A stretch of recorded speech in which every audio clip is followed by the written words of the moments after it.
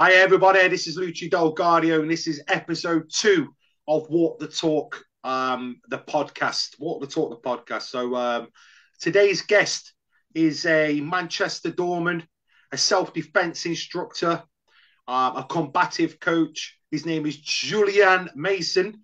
I hope I pronounced that right, Julian. It's J-U-L. Nobody I-N, pronounced it which is right, but don't no, worry about it. it's French, I believe. Yes, it's French, I believe. It is So, French. That's correct, man. Julia, I've those who know me know my background in the UK martial arts scene, the British martial arts scene, and that's where I come across Julian, and that's where I met Julian. So, but Julian has interesting stories, and I want to get right inside his head on this one because Julian, you know you're one of the nicest, hardest fuckers I ever known, man. Do you know what I mean? You're one of them. I've seen you training. I've seen you training. I've seen you on the mats. I've seen you, whack things, man. And I've seen the way you train and everything. But let's go right back to the beginning, man. Who is Julien Masson? Who are you, man? Where's? Let's go right back to the beginning, my friend. Let's go for it. Who am I? Yeah. Well, I'm a citizen of the universe, man. I don't even see myself as being the citizen of a country or the citizen of planet Earth. Yeah. I think we're all made of stardust anyway, man. So, it's very small-minded to say I'm from this country or this country. I'm a citizen of the universe, man. That's how I view myself anyway. Yeah. Where was you born, mate? Where was you born? I was born in France. So I was born in Paris. I was born in the 94th district of Paris, in the suburbs of Paris. Okay. And what was that like growing up? Well, growing up, basically, I stayed in France until I was 12 years old. Okay. So at first, I was born in Paris. Then I moved to Lyon with my mother. Yeah. And once again, everywhere I ended up living was a shithole. I mean, whether it was in France or in Latvia or in Lithuania or in Ukraine or in Glasgow, all the countries I lived in. Yeah. I always ended up in the worst, roughest area. Even now in Manchester, I'm in Bridlington. Anyone that's from Manchester, they will know Bridlington. They will know what Bridlington is like. Bridlington's got a reputation. So did you get into a lot of trouble then? Did you get into a lot of trouble when you was young? Yes, quite a lot, unfortunately. I think that most self-protection instructor, people that are worth training with and watching anyway, have been experiencing violence from a young age. I think it's part of the game. Do you know what I mean? Yeah, of course. First, you need to stick to kind of heal yourself from your own traumas. And have I been faced with violence from a young age? Yes, I surely have. I surely have. Yeah. Plus, I was diagnosed with ADHD and I was on the mild spectrum of autism as well. So I was a bit different and, I was getting bullied a lot when I was younger. So I had to learn to look after myself quite fast. Yeah. So tell us about, you got to the UK. So you came over when you was around 12, did you say? You lived in France until you was 12, then you came over. Did you come over to the UK then? I traveled a lot. So I left France. I was 12 years old. The first time it was to go to, it was Lapland. It was a friend of my father. So it was a friend of my father that was owning a touristic company, like a tourism company in Lithuania. And I was also doing a lot of work in Lapland, in Finland. So at that point, basically, at that point, already at age 12, 13, I was already getting in a lot of trouble at schools. I got expelled from a lot of schools because I always had a problem with authority. I was getting bullied a lot. And eventually, at some point, I went from one extreme to the other. I went from letting people walk all over me to beating everyone, basically, beating everyone up. And I got in trouble. I got a bit in trouble. I got involved with the wrong people. The wrong group of people when I was younger, and eventually I started to get in trouble. I started to get in trouble with the law. It was very difficult for my mother, and so eventually she said there was a situation. Basically I had to go to court for various things. I'm not going to mention everything, but we've all done some shit when we were younger. Absolutely. And basically what it was is the judge said, look, either you will have to go to a specialized institution, which is basically not a jail, but for young Young offenders, offenders. Yeah, sort yeah, of yeah, thing. yeah. Yeah, center. Which I have been in different places when I was younger, because it was very difficult for my mother Hmm. to deal with me. Bless her. Yeah, yeah, I'm really sorry. I mean, I'm not proud of it. I love my mother to bit. yeah, yeah. Uh, but basically, at some point, my father had to physically come and get me from France. Come and take me away from France, so that I didn't end up in one of these places. Mm. So I ended up going to, well, at first, my father sent me to his friend in Lapland, where I stayed there for maybe, I can't remember, like 2, 3 months. It was like big winter. We went to feed the reindeers every day. It was crazy, Yeah, man. yeah, It yeah. was really good, actually. Quite nice. The northern lights and everything. I wasn't at that point in my life. I wasn't, how do you say, appreciating the things as much as I do now that I got a bit older and wiser. Do you know what I mean? Yeah, of But course. eventually, that was the transition. Lapland was a transition, and then my father came to see me, and he said, "Look, you're not going back to France now, because you're going to get in trouble if you go back to France. So you're coming back with me." And my father at that point lived in Latvia. So he was a police attaché at the French embassy. So he was a diplomat. Yeah. Uh, so I ended up in Latvia. I ended up growing up in Eastern Europe, Latvia, mainly Latvia and Lithuania, because my father was working between Latvia, Russia, and Lithuania. And I ended up getting involved with my father, because my father was in the military before that. He was a former parachute regiment soldier. Okay. And he was also a CQB hand-to-hand combat instructor. That's what his specialty. Wow. Okay. He was a teacher. He was Mm. basically an instructor in the French army, and then in the French police, the CRS, which are the police anti-riot special forces. Yeah. So at some point, as he was working, even in Eastern Europe, he was working. He was providing training, tactical and combat training for various governmental units, such as the Latvian undercover police, Yeah. the second regiment of internal forces of Lithuania, which was AIG, Apsaugos ir Intervencijos Grupas, was like it was a bit like military police special forces Mm. that he was training, and worked also with the prison guards in Lukiškės in Vilnius. And I was fortunate enough to assist him with that training. So from a young age, I was involved with teaching the military and the police and the prison guards. So it's stuff that I've bathed in from the adolescence. Really from age 14, 15. I Mm. was already with my father, assisting him teaching, and eventually, obviously, because I still was young. It was quite difficult between me and my father sometimes, and we didn't always get along with my father. It was quite difficult. Even now, it's slowly getting better, but it's really taking its time. And eventually, at some point, my father kicked me out. Wow. Said, Julian, son, you gotta learn to fly. You gotta learn to fly for yourself. Well, he didn't say it that nice. He said, I'm not gonna say what he said, but yeah, it You wasn't that can. nice. You can Put say it that whatever way. you can say Uh, whatever you want on this one. You can say whatever you like, mate. yeah, well, he said you got 1 hour to pack your shit, and if I come back and I see you here, I will break your face. Wow. Wow. Wow. So, Wow. yeah, it was quite harsh, but you know Are, what? And are I, you I ended up are you glad he did that? go on. Are you glad he did that? Right, okay. Am I glad he did that? I think that's probably one of the best things he could have done right Yeah. then. I Yeah. didn't Yeah. Yeah. I didn't agree with it right then, but looking at where I am at right now, Yeah. I'd say that it wasn't a bad decision to make. I've cursed him for years and years and years. Bro, when I arrived in the UK, I was homeless for 4 months in the streets of London, Wow. with 10 euros in my pockets and more stuff in my bags than my own body weight. And I was going to the Salvation Army. I slept in fucking graveyards, bro, in London. Do Really? you know what I mean? What was it Yes, like? bro. I used to. Right. So I didn't know, man. I didn't know. So what was that like being homeless in London? Oh, being homeless in So London at first. so was this your first taste of the UK?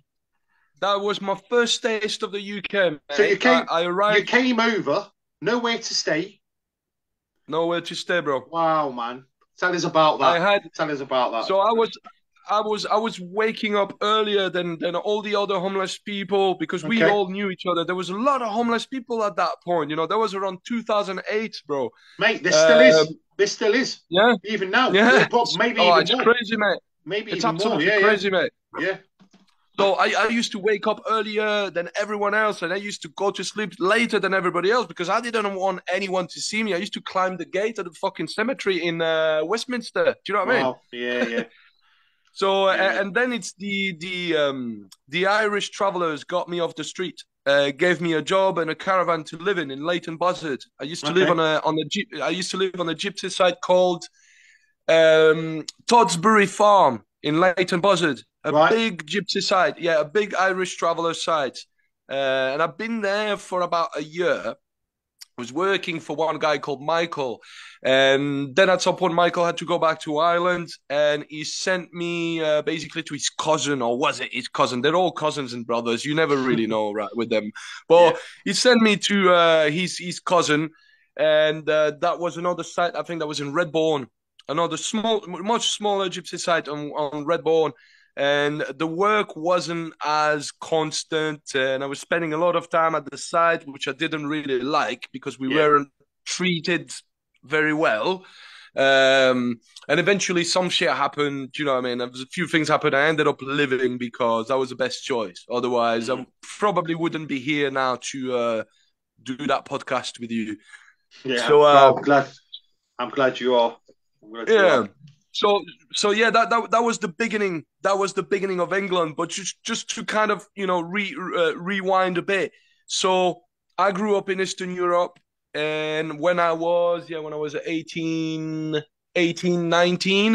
then that's when I moved to the UK. He's still young. He was a young man. He was a Yeah, young yeah, man at 18. You know, my son's 18 now. You know now, and yeah, I can't imagine him just leaving the country and starting again. So wow. Then so you know, currently you're a Manchester doorman, and yeah, you know to do that kind of job, you need to be a certain character, Julian, which you are. I know what you're capable of because you know I've been lucky to come to your seminars, etc., and train with you, and you know you've come to my events, and we, you know, those who know me who are listening to this, I do another podcast, a jiu-jitsu stroke martial arts podcast, but you yeah, know this isn't really about the martial arts. It's more about yourself and the people I'm looking at interviewing yeah. some of the most dangerous people on the planet, but turn their lives around and you know became great humans and great and done great things. You've had it really really tough, and Yeah. you know, but and what I see Well, you I still do to a today, certain extent. yeah, but what you've Yeah, achieved you today know, life is not is easy, brilliant. man. Yeah, I know. Tell us, well, yeah, tell us all, my friend, how you got into the combative side of your life and the self defense, because you're currently you're a self defense teacher. You teach combatives. People might not know the terminology of combatives. Yeah. So More yeah, like just self protection. Yeah. tell us a little bit about that, how that all got started. Right. Okay. Yeah, So really, you know, it all started with the martial arts. It all started with training in the martial arts when I was 4 years old. yeah, Really, the first time I've seen Bruce Lee on the TV, it really did something to me. You know, my mother is telling that story to everyone that, you know, she used to hear my footsteps all the time because I was hyperactive, mate. I yeah, used to run left, right, center. She would know where I was in the house all the time. Do you know what I mean? yeah, yeah, And at some point, she couldn't hear me anymore, so she got worried. And when she came to the living room, I was in front of the TV, and there was Bruce Lee swinging his nunchucks, and I was like, I was just looking at him. I wasn't moving, and I knew this is what I wanted to do. I knew from a very young age I want to become a martial artist. I want to teach people. I want to learn how to look after myself. And a very big aspect of all this, because I was getting bullied a lot, was I want to become one of the most dangerous person in the world, because so that no one can fuck with me anymore. Do you know what I mean? That was really what it was. Then as I got a bit older and wiser, all the philosophy of martial arts was drilled in, and it changed me in a very, very good way. It changed me. But at first it was martial arts, and I've trained a lot of different martial arts. I couldn't get enough of it. It was an obsession. Plus, I'm only 35 now, so by the time when I was around that age, I was, the internet was already there. YouTube was coming out, and I could already study and look at people's videos and who was doing what, and do you know what I mean in terms of martial art. So I was studying really. It was 90% of my time. I was thinking about it. I was dreaming about it. And I still am to a certain extent. Maybe not as much as I used to, but I still am to a big extent. And so, obviously, my father being involved in the martial arts, my father being involved more in the military combatives aspect of things, and the police tactics. So all the control and restrain, handcuffing, some weaponry. Like I learned my first weapon with my father, which was the tonfa, the side handle baton, which is a weapon from the Japanese martial art kobudo.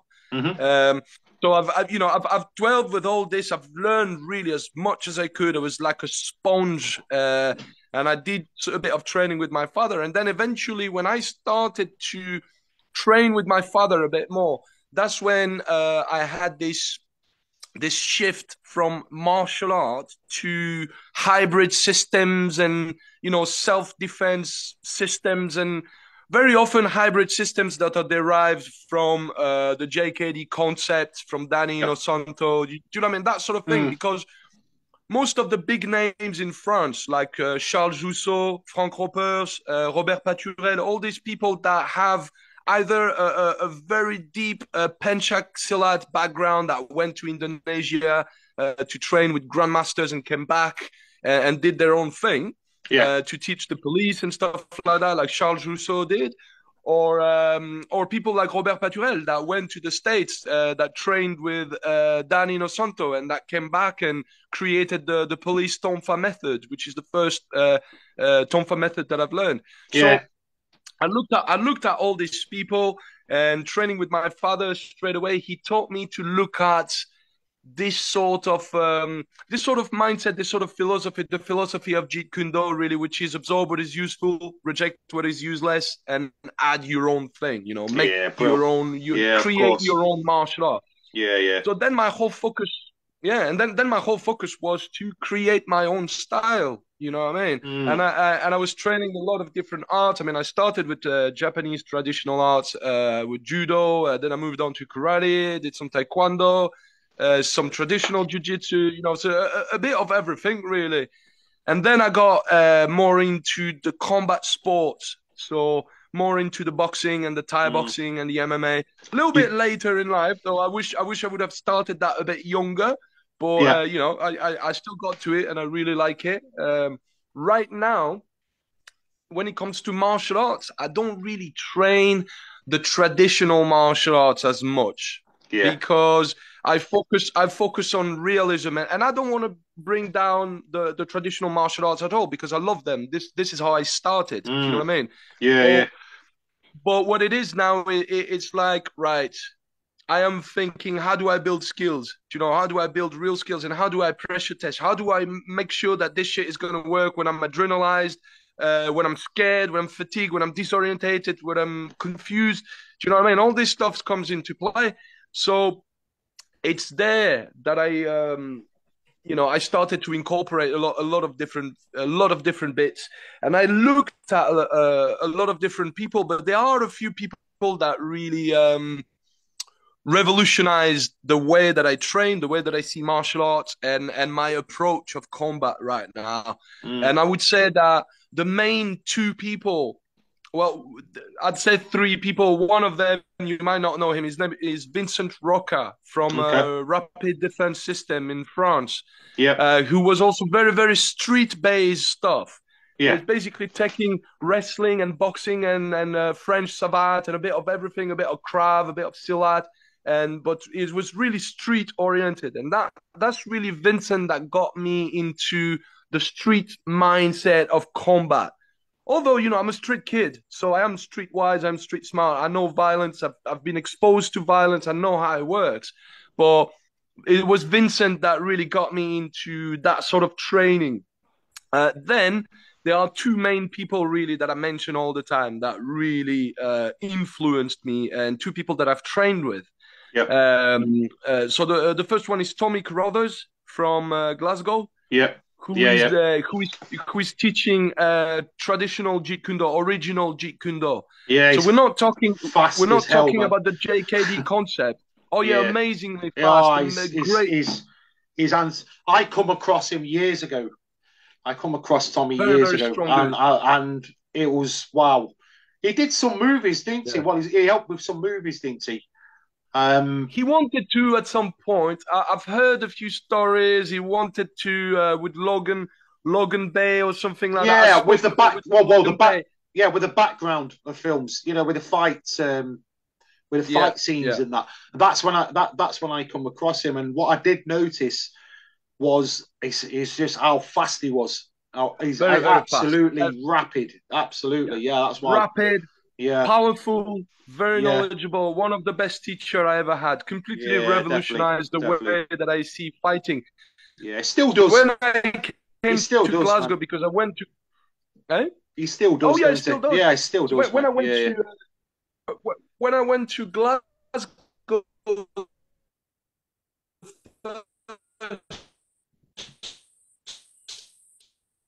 time, I already had about 21 years of martial art under my belt.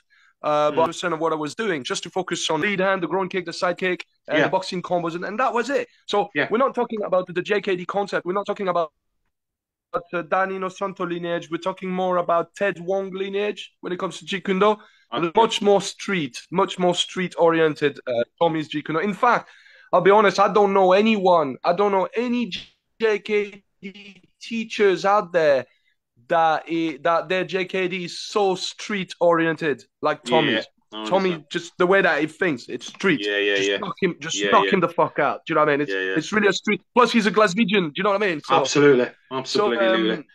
that So that was that was the that was the first guy yeah, yeah, yeah. really Let influenced me, and me the second guy is Lee Morrison, of course. let's. We're going to Go on. come back. We're going to come to Lee Morrison, and we're going to come to Lee Morrison. But Okay, I just want to mention because this will go on. probably go out to different audience.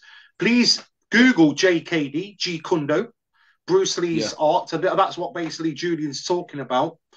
And then we're going to get an audience like, okay, what the fuck's Julian on about? What's this JKD? But what's this? What's this? The podcast is Walk the Talk. Everybody knows what JKD It's a is. non. But It's a non. Yeah, it's a non martial arts podcast. So we'll. I just want people to, but I can share some links anyway. The next character that you've mentioned, I would love to have a chat with him on here. Definitely, because if there's anyone who's walked the talk in the self defense world, in the realism and the realistic self defense world, is I'll let you introduce him. I'll let you carry on there, Julian. So Lee Morrison. So just tell us a little bit about Lee Morrison. Lee Morrison is Lee. Okay, Lee Morrison is a in the world of self protection. He's got over 40 schools all over. He's taught seminars in pretty much all over the world, all the way up to TO1 operator, special forces, and everything. So he's definitely the real deal. I've watched his videos for years and years and years. I used to watch his DVDs when I was younger, and that was great. And eventually, at some point, I got to train with him. At first, how it was is that I was posting my videos on YouTube, on on YouTube and on Facebook groups. Yeah. And I ended up posting a video, I think, on his group, or a couple of videos. And one day he sent me an email, like, "Hi, it's Lee. I've seen your videos. I really like what you do. I think you're doing great. Here's my phone number. Give me a ring. There might be a chat to have between you and I for your future. There might be some opportunities there should you want to." And I was, fuck, it's like, getting a letter from Santa Claus. Do you know what I mean? Of course, yeah. He's a head coach. He's the founder of Urban Combatives, the founder. And he's the founder of Urban Combatives, yes. So guys, get onto Google Urban Combatives, Lee Morrison. I'm hoping when it comes to combatives is top, I would top, like to get Leon because he has a. I'll speak with him. Listen, I've spoken to him about you already. It's just a very old school. It's just a very old school guy. You need to catch him at the right moment. Absolutely. Do you know what I'm saying? Yeah. Yeah, well, I'm sure if I speak to him, I'm sure we could arrange something, man. Brilliant. So, really good guy, yeah, for sure. Yeah. He's a father figure, one of my best friends, and now my boss since I'm an instructor under him. So yeah. That's brilliant, man. That's brilliant. So tell us about how you brought your combatives to the door. So you're a doorman in Manchester, right? And obviously we spoke earlier about there are rough parts everywhere. Some very, very dangerous doors to work on in Manchester. What's that's for sure. Yeah. Do you think you mentioned earlier that you wanted to do your own system, what works, and that's the reason why you went from system to system, and I'm assuming you took the best from everything. How did that go onto the door with you? Right. So did you think you had the useful tools to do the job? Well, when there is no other choice, then sure, I have had the tools to deal with violence. But the thing, so when it comes to working on the doors, it's not, a lot of people think that to be a good doorman, you have to be able to scrap. And that's one thing for sure. You shouldn't be afraid to be punched in the face. You shouldn't be afraid to get in a fight. It's definitely a mindset thing. It takes a certain mindset to work the doors. It's not for everyone. But, you really need to focus on your customer service. You really need to focus on how you speak to people, how you present yourself, how you communicate with people, your de-escalation skills and tactics, how you diffuse a situation, knowledge about, conflict management and resolution using partial compliancy or applied psychology, whatever tool you need in order to get the result that you want without having to use force. That's really the goal. That is the goal on the doors. It's not always possible to get the result you want without using force, but we try our best. It depends on people, but I do try my best. I'm always viewed as the nice doorman that smiles to people, that makes friends with people. That's why I got a good reputation when it comes to that. But then again, people know I'm not to be fucked with as well, because I can turn it up as well when I need to. So when it comes to using all this on the doors, it's not something that I focus on as much as people would think. Oh, that guy can fight. He must do really well on the doors. Well, I'll be honest with you. I've talked my way out of altercations on the doors 90% of the time. Yeah. And then the remaining 10% of the time, well, sometimes you have to use force. As the shit ever hit the fan, like fucking hell, it's off now. And I know we spoke about it, because you can bang someone out. I've seen it myself. Yes, but you need to be very careful. It's not like exactly. It's not like in the 1980s. Yeah, exactly, man. When doormen were known as just bouncers. Yeah, there was no badge. There was no badges, was there? The hardest fucking guy on the block was a doorman. If he was all you had to do is be big, juiced up. Be a hard man of reputation. Exactly. Look the part. Then you got the job, didn't you? Well, the thing is, I've personally, I try not. I try not. I don't like hurting people. I think hurting Mm. people is stupid. Do you know what I mean? Yeah, I yeah, will not run away from a fight, but yeah. I'm not. I'm not going to start it, and I'm going to do everything for it not to go there. Do you know what I mean? Yeah, yeah. But it has happened. We've had a lot of situations. I mean, every couple of weekends, something is happening. Yeah, yeah. Every weekend something is happening. I've worked on different doors. Some of them were really fucking dangerous, and some of Mm. them were, much quieter. So it really depends of what area you work in, what sort of club, what sort of people are, Yeah, yeah, yeah. what sort of people are visiting that club. But have I had a baptism of fire, like Lee Morrison likes to call it? Uh, not on the level that he has, for sure. Yeah, Not yeah. on the level that he Yeah, yeah, has, for yeah. sure. I mean, the man's got stabbed. The man got, he's went through all sorts of shit. I've had some knife encounters, Mm. not on the doors, not on the doors. I've had some knife encounters in the street where I grew up, in Eastern Europe, and I've been lucky. Most of the time, I've been lucky. I managed to avoid escape, and a couple of times I was lucky enough to be able to fight back Yeah, without yeah, getting yeah. cut and without getting stabbed, and that's a big thing. Um, so I don't think I had this type of baptism of fire like Lee is talking about, but I've definitely had my fair share of scraps on the doors, that's for sure. And we see it Yeah, yeah. every weekend. I mean, you know, you do that job, you have to be desensitized to violence, man, because if, Mm. if you are not, that's not for you. You're gonna get shocked. I mean, Yeah. I've seen women get punched in the face and have their face all flat at the end. Mm. It's not nice to it's not nice to see, mate. I Violence is never nice to look No, at, man. no, no, it's not. I did 5 years and it was pretty shit, to be honest. I won't recommend it to Yeah. nobody. Uh, but however, I met my wife when I was on the door. We've been together for 20 years. So Nice. it wasn't all that bad, Julian. Do you know what I mean? It wasn't all Yeah, that yeah, bad. yeah. So yeah, obviously, you're right. But was there a time when you did you ever think like, do you know what? I'm not going to work today. I've had enough of this shit. I've just generally had enough. And I tell you what. or I tell you what. Right now, at yeah, age 35, yeah. I yeah, mean, I've been doing the doors on and off for years. yeah, yeah. I've started to do the doors in Lithuania back in 2004. Do you What know was what I that mean? like So, compared to the UK? Let's ooh, touch on that. What's completely that? different, mate. Really? Completely different. Are Plus, their I was laws working. different? Is the laws different there?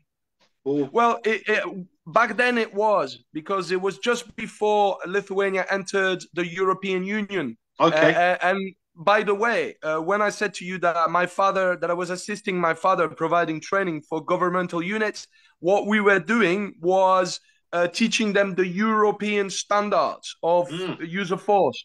yeah, Do you yeah, know what yeah, I mean? yeah. So, Exactly, so exactly. it was around that time. It was around that time, but it was still a bit like the Far East. Do you know what I mean? So Yeah, yeah. the guys I was working the doors with were really seasoned guys, like really serious people. A couple of them were former soldiers as well. So really serious people. I mean, when I was young when I started with them, I got that job through my father because he knew a few people there. So I've learned the ropes. I was watching, I was observing most of the time, and I've seen a lot of people getting knocked out. Yeah, yeah, yeah, yeah.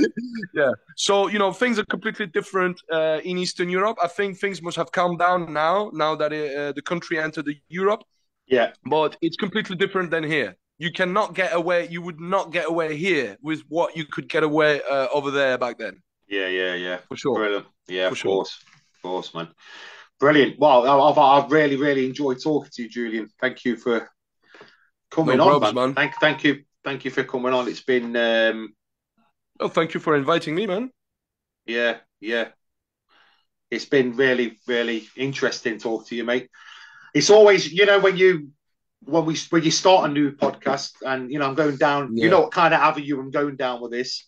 It's always yeah. best to interview the people you've had relationships with or spoken to in the Oh, for past, sure, yeah. and have a good who have a good bond. Yourself, Simon Morell, and there is some others. I've got some others coming how long? Very, Okay. very, which I'm not going to say nothing, but 100%, I would love, Lee. I've got a hit list, and Lee Morrison's on that hit list.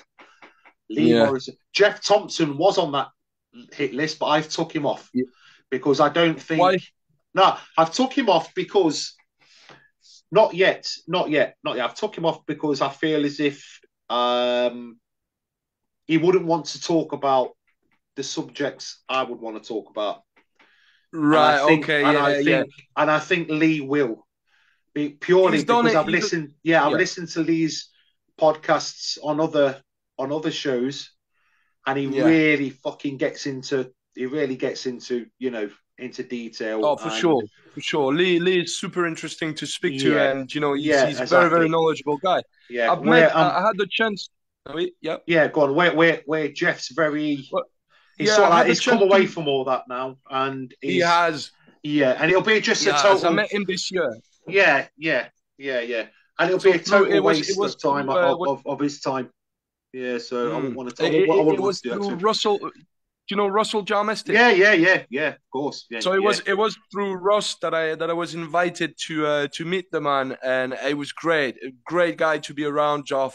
But yeah, he's shifted, isn't he? He's into his spiritual stuff right now. He's You not, know what? you know, Everyone to we've. the own. Everyone to the own. Oh, absolutely. I think I I'll do read. the same someday. Yeah. Everyone to the own, man. I read Watch My Back, and Yeah.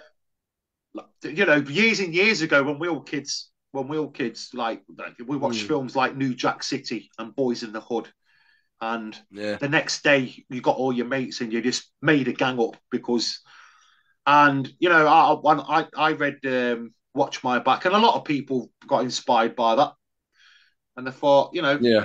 it Oh, was he's just wrote quite a few good books, isn't he? yeah, yeah, he's A lot of fucking really good awesome. books. He's awesome. There's no doubt about it. There's no doubt about it. The guy's brilliant. But you know, let's see. So hey, so what's happening in Julian's world now? What are you getting up to now? Right. So now what's happening really is me trying to build my platform, my online platform. So I'm spending a Yeah, lot of time right now working on the website. yeah. It's taking time because I really want it a certain way. It's going to be in a very particular style. I'm also working on remastering my courses, my online tutorials, Yeah, because I've yeah. filmed a lot of them, but I'm in the process of remastering everything now, so that I can put everything on the website. I'm going to have a lot of things on there. I'm going to have corporate packages as well for Okay. airline companies, taxi companies, bus companies, train, Mm-hmm. railway, all sorts, mate. I've got a lot of projects on the go, working with security industry, the security authority industry as well, with certain training providers as well that have asked me to come forth to teach a program, for security professionals, Yeah, basically. yeah, yeah, yeah. Um, so that's one thing. There are a few international seminars as well. People are talking about it. I was in Portugal this year. I was in France the year before. I'm supposed to go to Germany probably next year as well. And obviously, I'm a full urban combatives instructor right now under Lee Mm. Morrison. So Yeah, there's yeah. Get definitely that going to Google, be guys. more and more opportunities. Yeah, Google. Get onto Say again. Google. Get onto Google. I've just talked to our listeners. Get onto Google. Google Lee Morrison, urban Oh combatives, yeah. and again, if there's anyone who's interested in the Manchester area, especially wanted to learn about self protection, self defense, Julian is 100% the guy to go to. Um, I yeah, got so yeah, I got a 100%. YouTube channel called Adrenaline Combatives. Yeah, If man. people want to go and have a look, there are hundreds of videos on it, Yeah, where extracts of seminars, extracts of training material, and stuff like that. If people want to go and have a look, they'll get a really good idea of the sort of training that we focus on. fantastic. Julian, it's been great talking to you. Thanks for coming on, Awesome, thank you, Lucci. and I hope the listeners have enjoyed it. It's something a little bit different. I'll be giving to you guys. Like I said earlier, I do want to like come away from the martial arts. But there's really, Julian's very, very self protection, very combatives. you can't even put it under that category. It's very like in your face, very realistic. He's a guy what's been there and done it. You know, he's from homelessness to working on some of the roughest doors in Manchester, and he has a great technique. He can talk you down, and if he needs to, he can kick off. So Trying he's my best. definitely, Julian, you've definitely walked the talk. Definitely 100%. Thanks for coming on. Cheers, I appreciate that. God bless you, my friend, and I hope to talk to you very, very soon. Take care, Lucci. Have a good one. Thank you, Take care, sir. brother. Bye-bye.